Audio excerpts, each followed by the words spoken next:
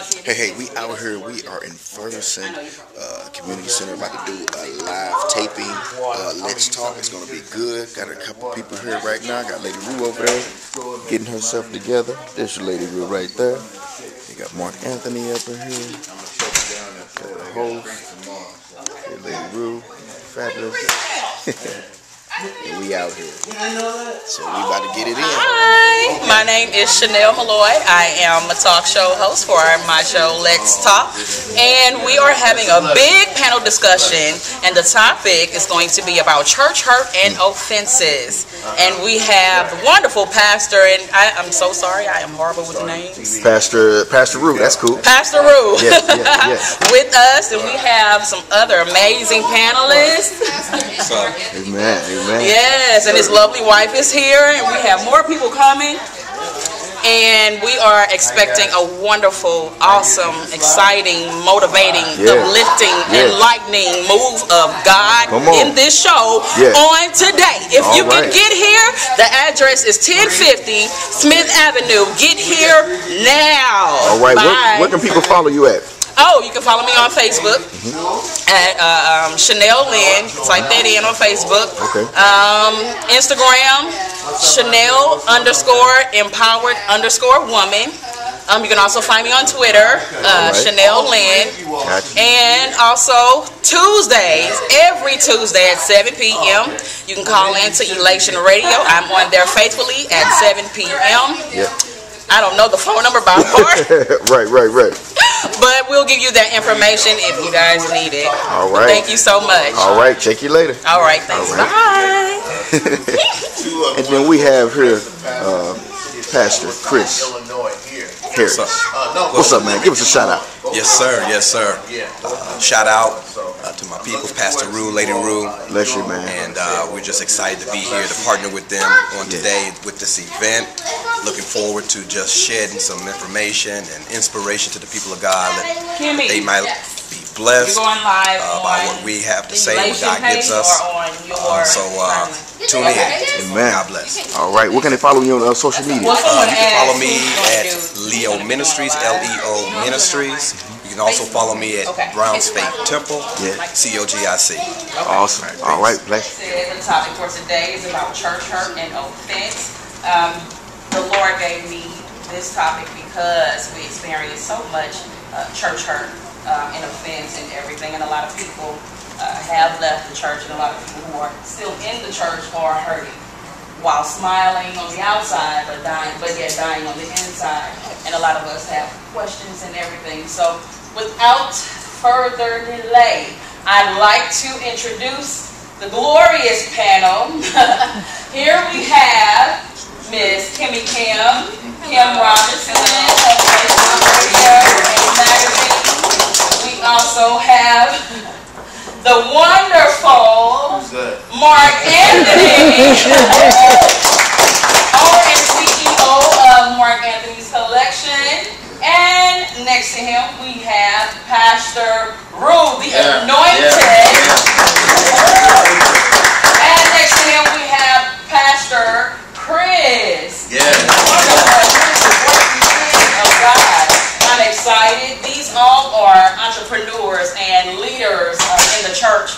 And I personally know that when you're in leadership or when you have a business, to be successful, you go through hard trials. You go through adverse situations. But the moment that you reach the level of success is because you did not give up. And so these panelists, my panelist here is very, very, very qualified and well endowed with wisdom on how to overcome adversity and obstacles, because I'm quite sure that they too have experienced and overcome church hurt as well. So let's get right to it. Amen. Question number 1. What could be the root cause of being oversensitive concerning offense? What could be the root cause of being oversensitive? We're going to start with the lovely Miss Kim. I would go first, right? Ladies goes first. But I really believe it starts with yourself. If you don't know who you are, and I have learned over the years that when your foundation doesn't begin with God, you can go into the world and learn that your identity is not what the world's giving you. So when you don't have the foundation of God, it's kind of hard to understand who you are, and insecurity comes because you're not secure in the Lord. I remember this parable in the Bible. It talks about the lost sheep. God made us. So if He made us, how can we stray from Him? And when we stray from Him, how can we have security? It's impossible. So that is one of the reasons why I think that people have insecurities, because they're not secure with the Lord. The root cause of insecurity, oversensitive in the church or outside the church? Both.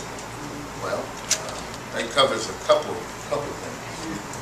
Because you got to know who you are before you come in church. You got to know who you are while you're outside of church. And this is the reason why a lot of individuals are hurt, because they're hurting when they're coming to church, and because they don't know who they are.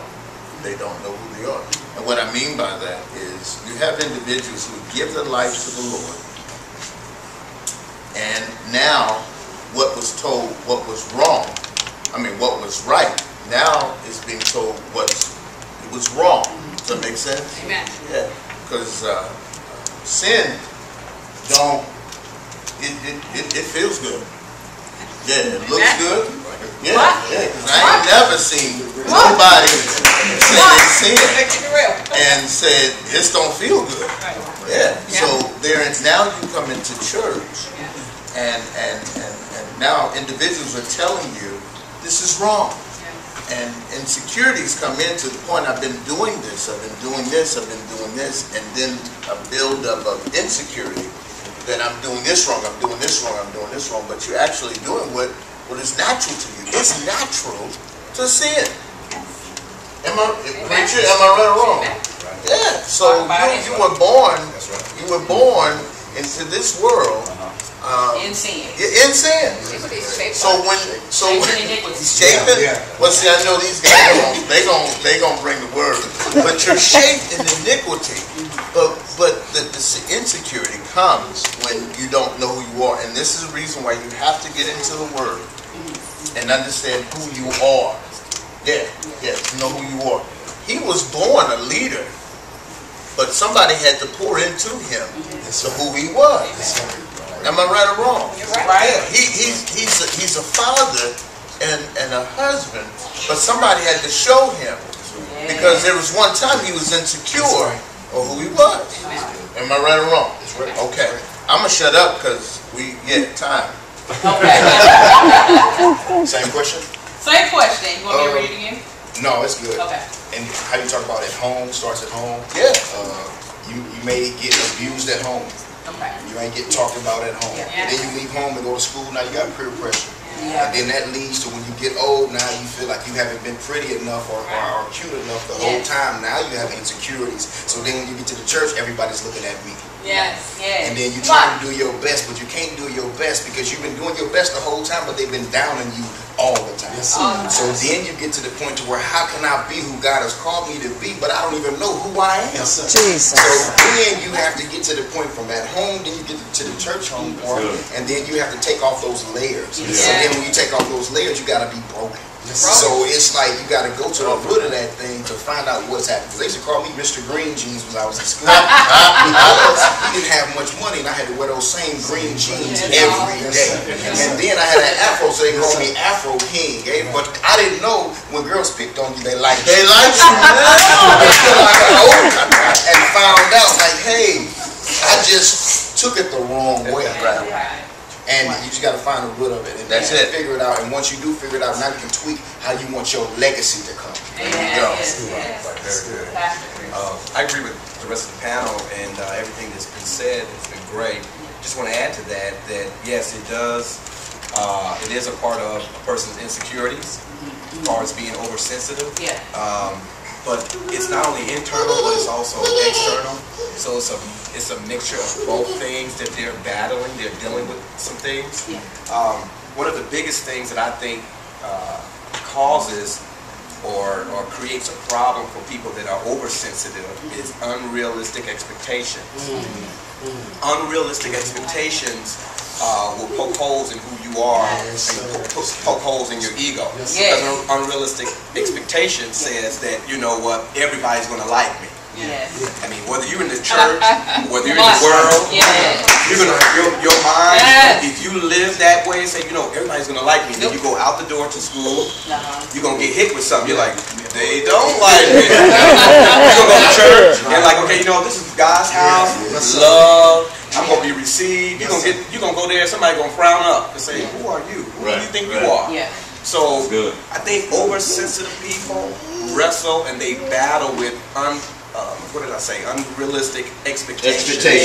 That's really a major thing to people like that. Appreciate that. Thank you. I appreciate awesome, that. answers. Awesome. So I'll give my own answer for a second.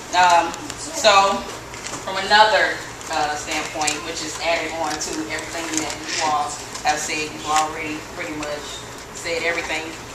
But one root cause could also be the fact that a person could already be offended by someone or something else that hasn't been dealt with or resolved. An unresolved offense can cause a person to walk in offense, and it can warp the offended person's perception. It's like walking around with a fresh wound, and if anyone touches it or accidentally brushes up against it, it's painful to the one who's hurt, even though you didn't cause the wound. And everyone has to be extremely cautious around this person, walking around on pins and needles, so that this offended person won't get hurt. And so let's talk about unforgiveness for a second. So unforgiveness goes much deeper than just holding on or holding one in bondage. It goes much more deeper than stunting your spiritual growth, your mental and emotional growth. That thing becomes you. The Bible says, as a man thinks in his heart, so is he. So the person that one could be holding hostage in their heart becomes a part of that person. It becomes a part of their heart. And that very thing that you despise about them is the very thing that you become. Because hurt people hurt people. So you'll find yourself doing the very thing you hated seeing or experiencing from the offender. Your character merges with theirs, and you have actually become one with the offense. And have unconsciously created a soul tie. And sometimes you hold unforgiveness in your heart for so long you become it, and in turn you are identified with that thing. Okay, so awesome. Number 3. This question now, in order to get to the part where we are unified for real and loving one another for real, we really have to get down to the ugly of the things that cause us to be divided. So my question is about sexual immorality in the church. Okay. Why do you think people in the church are so comfortable with fornicating and committing adultery in the church? And some, not all, but some believe that someone else's marital spouse is theirs. Let me read it again. You went there. We going deep with it. We going deep with it. Go ahead. How it's comfortable? Yeah. I believe that you got to get to that point where you really want to do better, and you gotta like what I would do when I first got saved. Like, this is my testimony. I couldn't go no further than 21 days without fornicating with my wife. And on that 21st day, it was hard for me because I didn't want to displease God. And that happened until we got married. So we got married 6 months after I got saved. And I couldn't keep on messing up my relationship with God. I didn't want him to take his Holy Spirit from me. So after each time, I would see if I could still speak in tongues. Wow. Can we be real? Yes, be real. Because I know this will set people free because ain't nobody talking about. They saying I saved till marriage. You was a lie. Yeah. So what I had to do was see if I still was saved. Right. See if I still have the anointing. Yeah. See if I still can speak in the Holy Ghost and all that. And Yeah. my wife, we would mess with each other when we wanted to be the aggressor. Yeah. What, you scared now or something? You know what I mean? Yeah. Vice versa. Yeah. But we had to get to that point to where I don't want to keep displeasing God with what I'm doing. Because a prophet came to me one time. I was going to get my first Bible. I came from the streets, gang banging, drug dealing, and all that. Yeah. So I said I need to get my own Bible so I know this stuff for myself. Yes. So on my way going into the Christian store, a prophetess came up to me and said, "You need to stop having sex." I looked at her like, "Who were you?" Right. And she said, "Every time you ejaculate, there will be water and the anointing and the blood coming out." Wow. And that really made me think that I need to stop doing this because I don't want to keep putting that sin guilt on myself. Without having that sin guilt, you will continue to do it. Yeah. Without conviction, you will continue to do Yes, it. sir. Yes, sir. Without the presence of Glossotabasaya, you will continue to do it. So then I said, you know what, I'm sick of living like this or being a fraud. You can only be a fraud long enough. That's right. That's right. The cover gonna come off of you when you keep thinking that you are what you say you are, but you really ain't, because behind closed doors, Yes, sir. you are Kelly. My goodness. You dream. Did he say R. Kelly? You who else out there on the chain? You whoever it is out there. Playboy bitch. Playboy, you whoever. Come on with it. You know, you are the cuddler. You whoever you are. Yes. But so you got to get to that point to where you say, I'm sick of wearing this mask, and let me be who God has called me. And it's a learned behavior. And, you know, I'm being honest with you. It don't happen overnight. No, it's a learned behavior. When, like I said before, learning how to live for God is a learned behavior. That's right. Yeah. So the reason why a lot of people are in church hurt is for the simple reasons that you coming into a place, 4 walls, what we call church, and saying, and we have these rules that you never heard of before, and you're saying I have to abide by these rules. Sexual, you have to understand, God made you sexual. Right. He made you sexual. He made you that way. Yeah. And here's the funny thing, God made you that way, and then he says control it. Amen. And that is up to us as men of God as well as women of God to control your desires. And even though that God has given you that, and that's the reason why he's given you a wife, and I'm going to touch on this, that's the reason why a man is supposed to be with a female, and a female is supposed to be with a male. Talk about it. Okay, because I've never seen 2 men reproduce, and I've never seen 2 females reproduce. It's not natural. Yeah, it's not of God, and it's unnatural. Amen. But I'm saying to this, as far as controlling what God is giving you, and that is your drive and desire. It is a God-given gift. Now, when you stop having these drives and desire, then there's, you come of age. I'm almost 60, and I'm controlling my drive and my desire. Yeah, because here's the thing. Romans 1, I think, goes down to the 26th verse. When God say, you know what? Since you want this, Come on. yeah, you won't stop. Go for it. Yeah. And since you want this, and you won't stop, go for it. But here's the penalty for me giving you over to your own mindset. Yeah. It's the penalty. So here's the thing.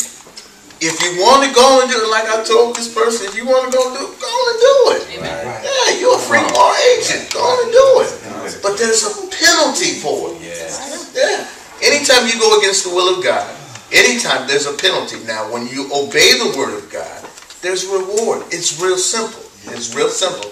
So, to go along with what you're saying, some people have not controlled their drive and desire because for 30 years they've been driving. And then all of a sudden they come over here and they said, "Oh, I can't drive no more." No, you can't. And you have to bring that thing. The Bible says you have to mortify your flesh every day. And that's everything about you. He dies daily. Daily. So anybody that tell you they're not putting themselves together or putting themselves down daily, or they got it all together, they lying. They're not telling the truth. They're not telling the truth. Wow, that's so true. Amen. Wow. Well, let me tell you something. It's easy to say than do. I was a sex fiend. Okay? A sex addiction. And sex was part of my sin. That was my cross. So, it's easy to say to get rid of it and things like that. So we can't do it. The Holy Spirit has to do it for you. Like it says in Romans 12:1, present yourself as a living sacrifice. So, with that being said, I had a wonderful church in Atlanta. They have sex education. A lot of churches don't have that. They don't teach you what sex is for. They don't teach you why it is important to wait, because you're having spirits on top of spirits on top of spirits, and you have so many people inside of you, and so you become insecure because you're not fulfilled. You don't have that completeness. You lost your first love, for one. Secondly, I really believe that the church is ignoring because of tithes. I'm going to be honest. Deacon, tithes. Deacon is doing this, and there's pastors doing this. I see it. I see it in church. So when people want to really be taught, and they want to talk about the sex, why sex is not being taught, it comes from the leader. I really believe that when you have sex education in the church, it helps. My pastor, Dr. Cameron Alexander, in Antioch Missionary Baptist Church in Atlanta, Georgia, he taught on the importance of why it is important to wait. There's nothing like having a honeymoon when you and your spouse meet for the first time. You guys become one. But if you do it before marriage, what you're looking for, what's the purpose? So I really believe it is important that we definitely present ourselves as a living sacrifice, give it to the Lord, because it's a day-by-day process, because I deal with this every day. I have desires, but I'm giving it to God. And I'm telling you, there is a such thing as sex addiction, and unfortunately, it is real. And I have learned just to give it to the Lord, and He can do that for me. So it's a day by day process. Pastor Chris, waiting anxiously to hear from you. Yes, I would say, and you touched on some great things, Lady Kim. And I think that the church, we don't tackle that issue enough. So, because we are not addressing these sexual misconduct issues, that we are losing an entire generation to sexual immorality. And so a lot of indulgence occurs because of it, out of ignorance, out of not being aware.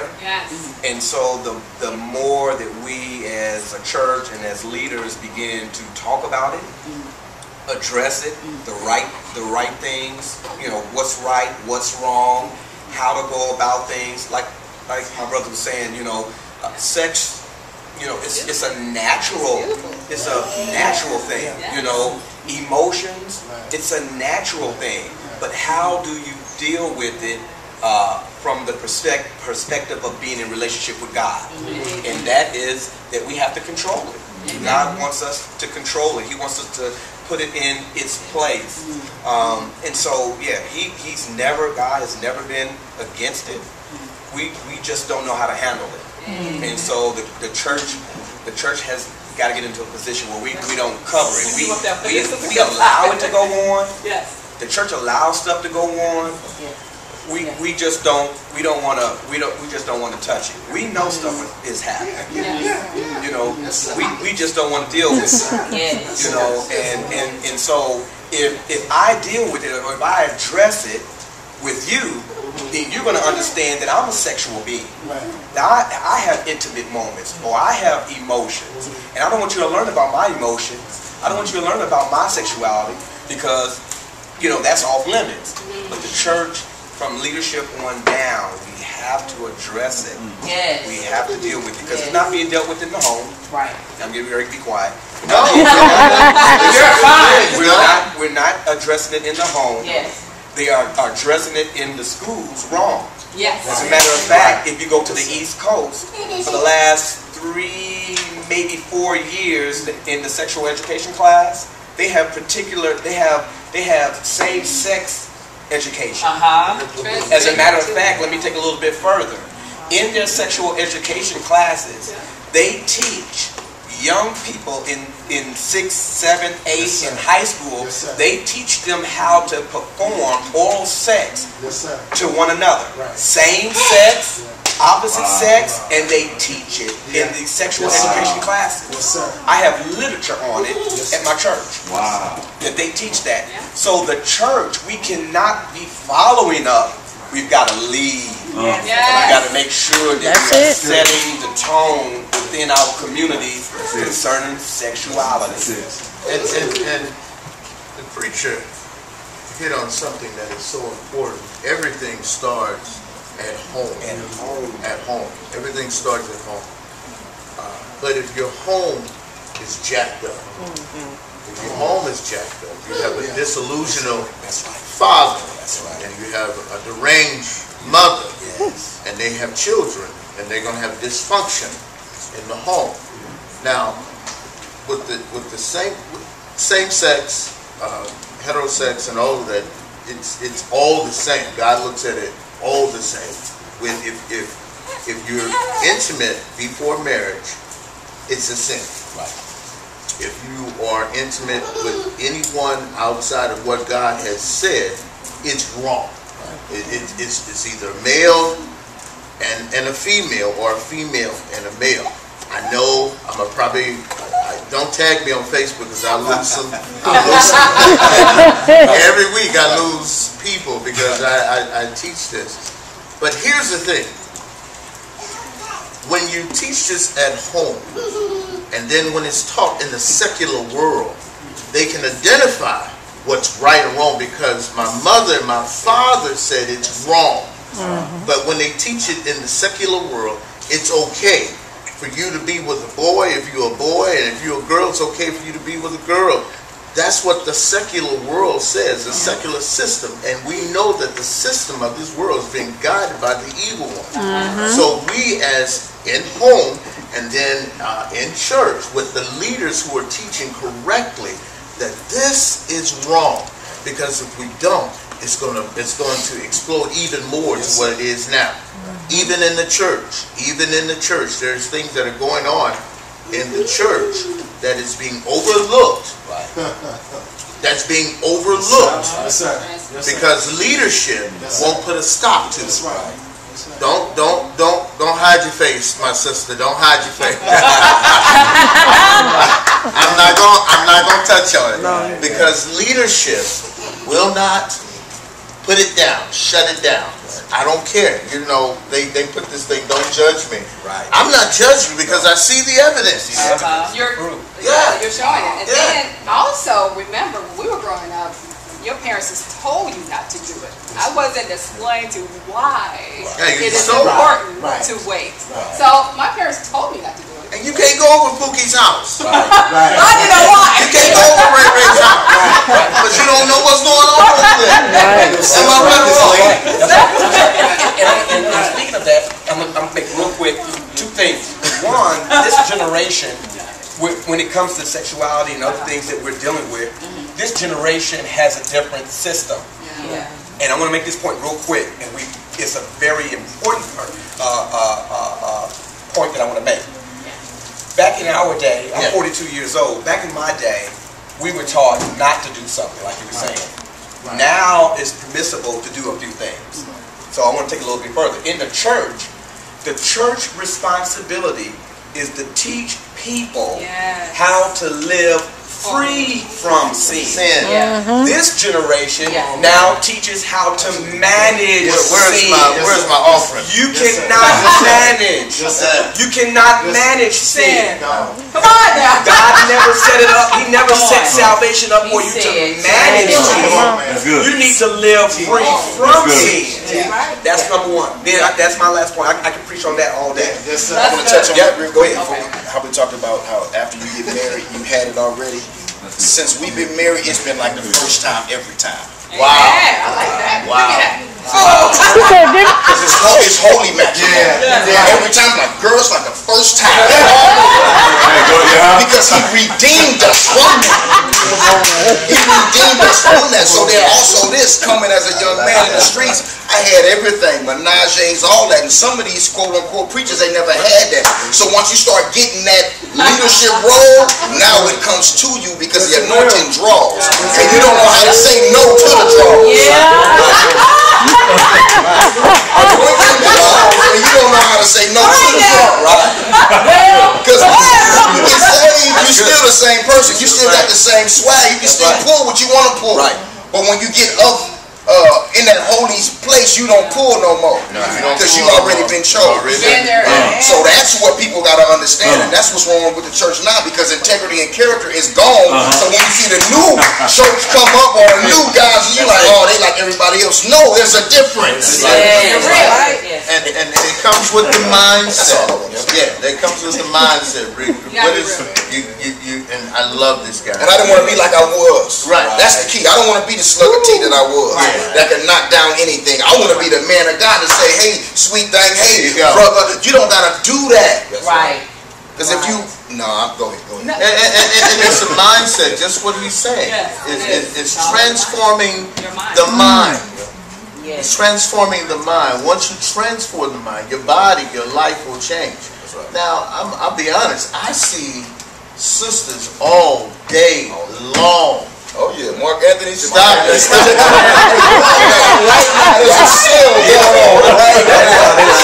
I see sisters all day long. Now, you called me 30 years ago. Bang, bang, bang, bang. But now that I'm more mature and disciplined, to the point that I have individuals who presented themselves, and I shut it down. And this is what they do. Brother, I appreciate, because they've been hurt and been taken advantage of before. But no one has ever shut them down. I ain't dead. I'm just disciplined and mature. And it comes with the renewing of the mind. The Bible says you have to renew your mind daily. Sorry for the morning. I'm in transition. Romans 12 and 2. For y'all who don't, 2018, you're in transition. And I got a heathen that exists inside of me. That's good. I have a heathen, an uncircumcised nature living inside of me. To the point that he wants to rule. Paul said it was a war within my members. And for those that are dealing with sexual, what is that, when they don't really know whether if I'm a boy or if I'm a girl, identity, dealing with an identity crisis. That's a trick of the enemy as well. Because that's not of God. Now, I just want to use the spirit. It's a spirit. And I just want to throw this. And a lot of times say, well, no, I was born like this. No, I was like this. No, God allowed me. No, it's not. I just want to read this one scripture just to prove it. It says here, second chapter of Genesis, talking about when God put Adam to sleep. Verse 21, he says, so the Lord God caused a deep sleep to fall upon the man, and while he slept, took one of his ribs and closed up his place with flesh. And the rib that the Lord gave had taken from man, he made into a woman and brought her to the man. Then the man said, and so this is not reading the way I love it to read. I love the King James Version. But it says that he takes the woman out of man. Yes. I know y'all go. I know some of y'all might go the short. Come on, that's the good. short bus, but you'll get it when you get home. He took the woman out of man. As a man, you can't have tendency. No. I mean, I know we do. I know some do, but that's developed. That's a learned behavior. He took that out. All right, let's Come on, I get it. That's good. This question is also related to what we're talking about, but it is.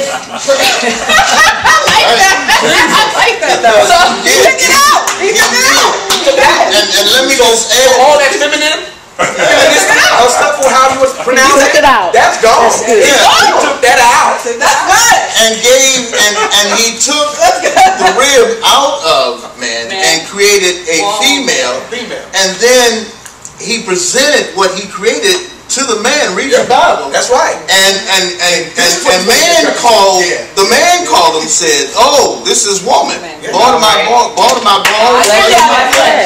And they had equal authority. That's it.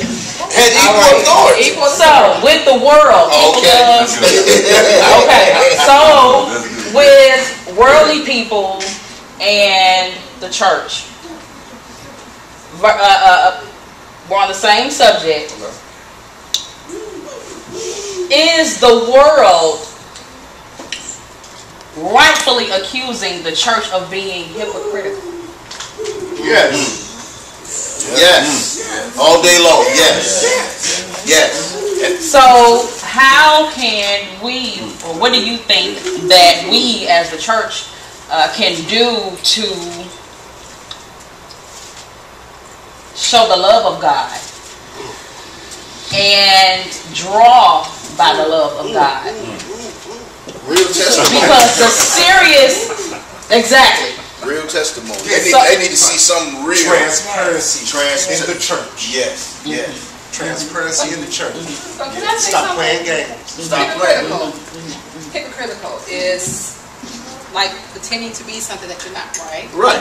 Okay. But why do we go to church? You go to church. Church will never save you. Okay, exactly. Church will never save you. Only God can redeem That's you. it. Only God can redeem you. I can live saved at church Amen. all day long. Amen. I can live in those four walls. I can live. My fight comes outside when I step outside the church. That's it. There ain't no fight in the church. But can we all live without sin? Can you live a sinless life? Ain't nobody, and anybody that tells you Exactly. they live a sinless life, they are not telling you the truth. Exactly. Now, hypocrites, Come on. this is what the hypocrite does. Because I said there's hypocrites in the church, there's hypocrites out in the world too.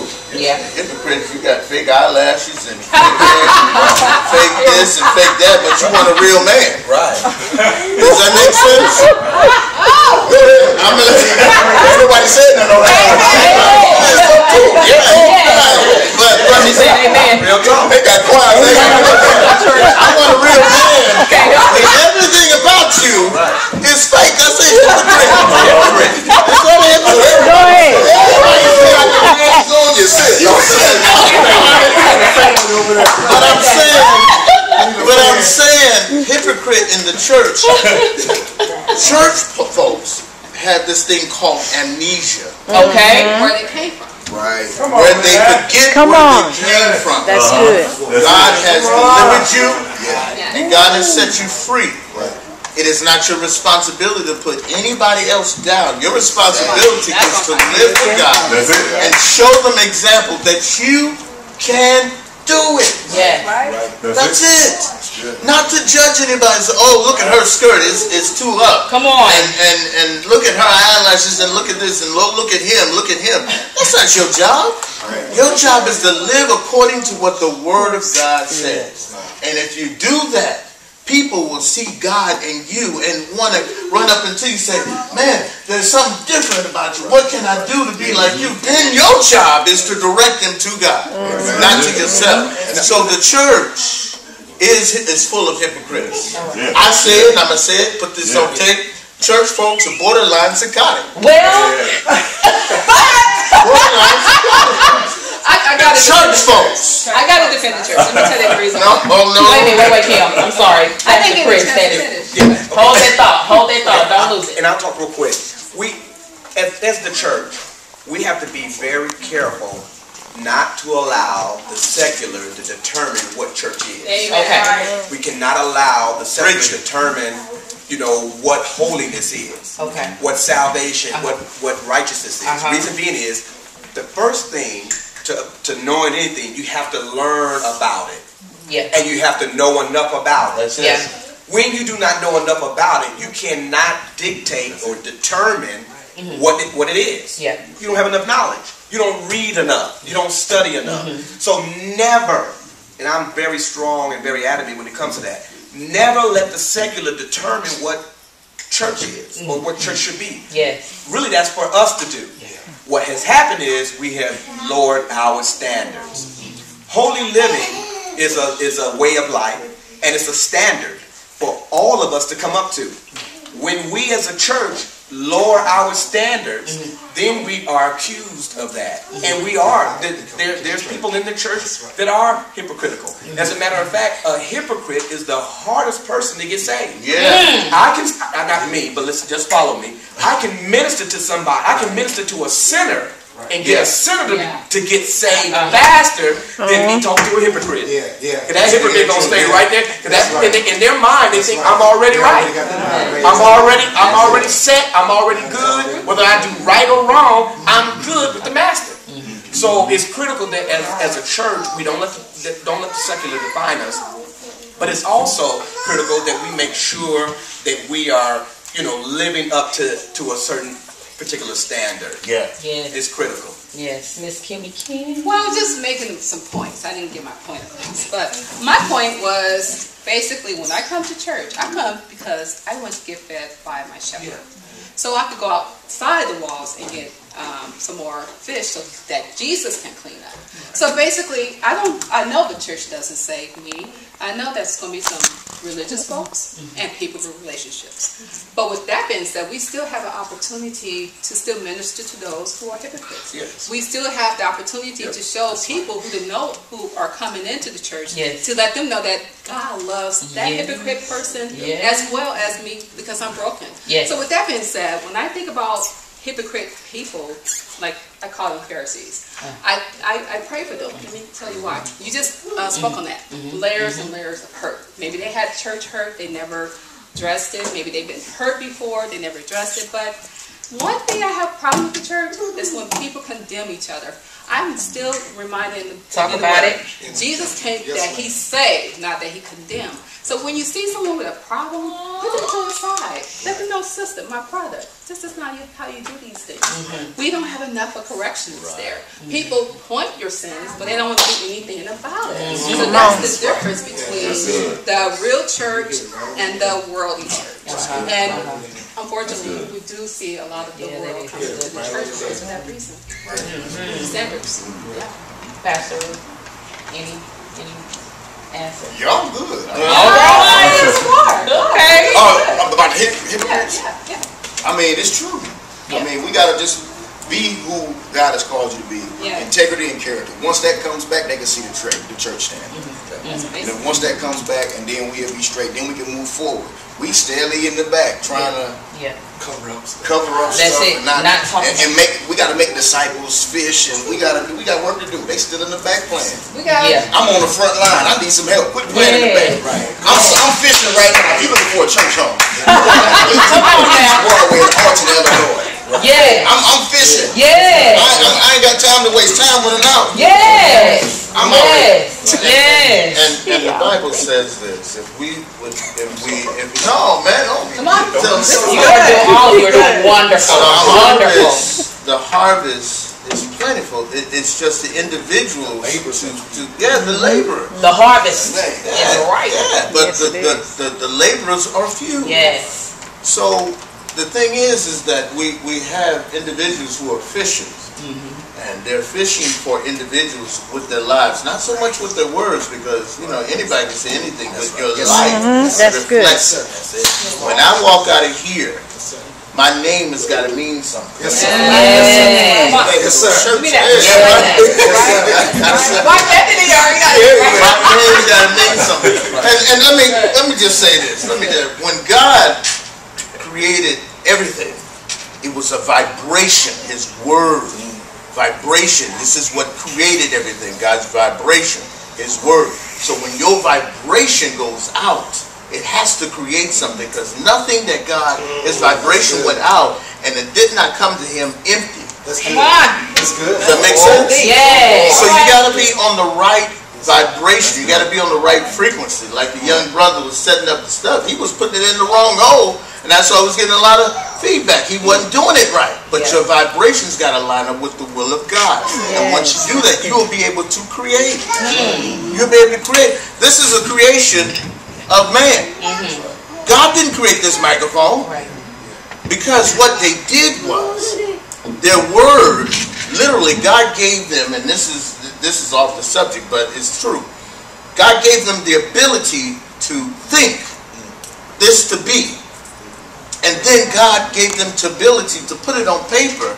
And the very thing to put this thing together, the metal and the rubber and all that, it was already created by God. Amen. But God gave us this ability to put all this together to create a microphone. Vibration. Vibration. If you don't know how to vibrate, you're not going to create. If that makes any kind of sense. Your word. When you put your word out there, I'm going to be here at 3 o'clock. You got to be here at 3 o'clock. If you said you're going to be here at 5 o'clock, you got to be here. That's your word. And if your word don't match up to who you are, what you got? I can go out here and get a $50,000 loan right now because my word is right. And that's what makes God so powerful. There you go. Because in His word, He says He watches over His word to perform. Would you say yes, sir? He watches over His word to perform. Now, what I want to do is paint a quick picture, and I'm gonna move on. I want you to think about He said He'll watch over His word to perform it. God speaks the word. God the Father speaks the word, and then after He speaks it, He's covering the word that He's speaking as He goes. That's right. He's covering it. Making sure, ensuring to make sure that that word manifests the way it should. So while I'm speaking it, I'm going to cover it. Come on. My God. I'm not just going to speak it and just let it go out there, but I'm going to cover it as I Cover speak. your word. That's it. So He's covering His word while He's speaking it. Shielding it to make sure that the word becomes manifest.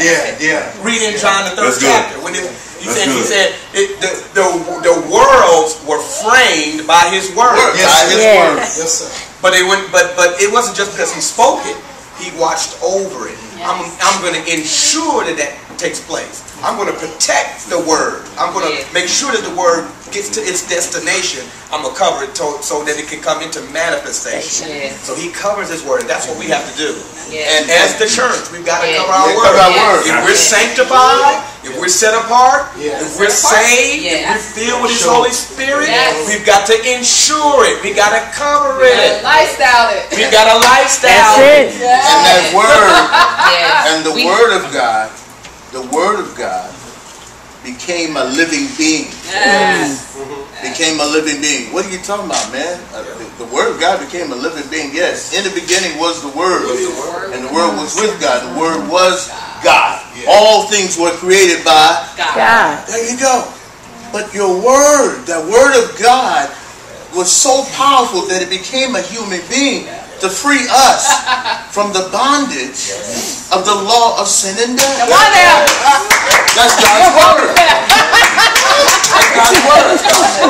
Now, if you don't accept the gift, the word of God, there's a penalty. It goes back to what we were saying.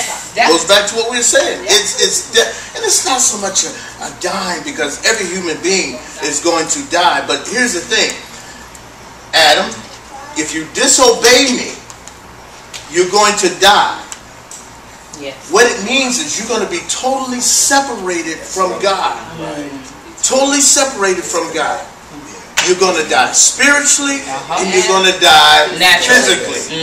1,000 years is like a day, God. Is that right? Adam lived how long? This is Bible study. How long? 930 years. Wow. He didn't leave a day. He did not live a day. And he died spiritually for the simple reason is he was totally separated from God.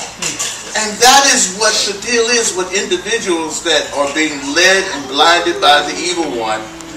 Being separated from God. He's already condemned. He's in this place called hell, and he's already condemned, but he's trying to convince mankind you don't need God. Talk about it. This is a better way.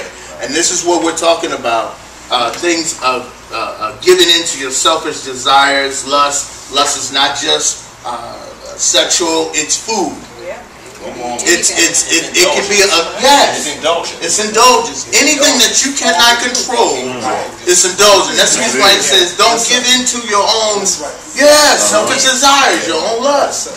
And this is the reason why we need God to control ourselves.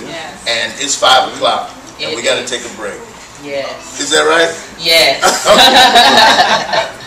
We will come back to this in just a moment. We have one of the guests in the audience would like to say something. Yeah, I just want to real quickly, just to go back to say, and I can speak for myself. Growing up, I learned as a young black man, a young black boy, growing up in the ghetto, going to an predominantly all-white school, becoming an educator. I'm an educator, mentor. We have to share our stories. We have to share our testimonies, no matter where we are. Everywhere I go, I don't care if I have on a bow tie. I don't care where I'm at. I would get down I would get in the dirt. I would get in the trenches. Come on. With my brothers, with my sisters, and share my story with them. I'm with you. I've been there. I've done that. I'm still growing from that. If we have to do more of that. We have to be more transparent inside the church, outside those 4 walls, so we can reach more people and be real. Because people I could invite a brother and a sister off the street and say, "Come to church with me tomorrow." And they're going to come to church and they're going to see me in church shouting or singing, whatever, praying or whatever. They're going to say, "Okay, that's all I see of him. I need to see the real Otis. What does Otis do at midnight? What does Otis do at 11:30 on a Friday night?" So we have to be more transparent and let them see the real. I still slip every once in a while, but God is my anchor. And we have to let everybody know that God is our anchor no matter where we fall short of. And see, a lot of us are afraid to say that and say, "Okay, I'm not gonna go to church, I don't want to believe in Christ because I got all these faults. I do all these wrong things." Come on now, let that go. Come on, you gotta open yourself up, stop being afraid to grow, to be a better person. I'm a mentor. I teach these young black boys you can have fun in Christ. You can have a ball. You can still enjoy life. I never thought to this day that I'm sitting right here. I never thought today that I would be in a place right here, right now, sharing with you beautiful people and talking about life. Nobody but God. Nobody but God. And I don't count that, I don't take that for granted, and none of us should take that for granted when we have that opportunity. So I just want to share. All right. Well, thank you so much. We are going to have a brief break, and while we are breaking, we have just a few lovely young ladies who would like to display their talent in modeling. Mark Anthony, if you have to excuse yourself. You have to excuse yourself. You are fine. Thank you so much for coming. God bless you. Are we ready with the sound? All right. Okay. Well, we're going to move on anyway. I'll just be the DJ. I can make my own music. I don't want them to. I wanted these young ladies to go ahead and have the chance to have their moment. So, but while we are doing this, we can, you all are free to enjoy any kind of refreshments that we have on the table.